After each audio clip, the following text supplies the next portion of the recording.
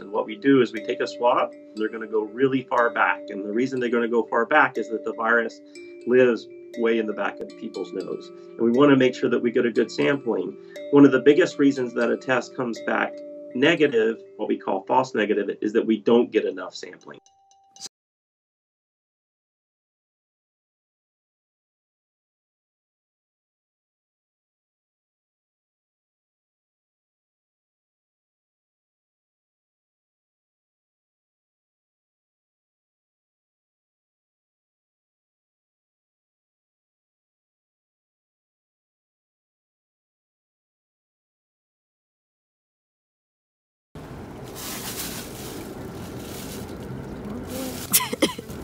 Perfect. Doing good. Very good. All right. Doing real good. That's it.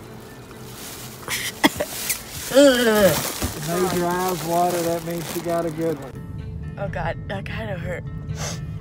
To do this, you need to hold your chin up. Then the healthcare provider will put the Q-tip in your nose for a short time to collect a sample.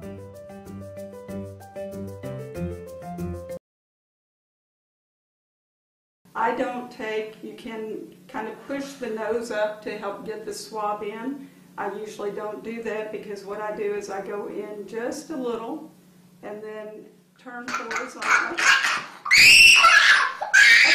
Okay, Look at you, big boy. that's the real thing. Big boy.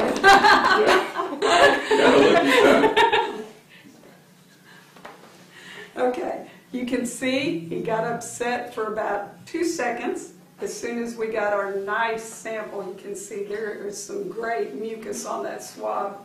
Thank you, Raleigh. Mom, in this case, hold. And I've got a second person here who's helping to hold the head steady. And exactly the same thing. Go in horizontal. Rotate under the turbinate. Come out, and we're done. Okay, that's it, Mama.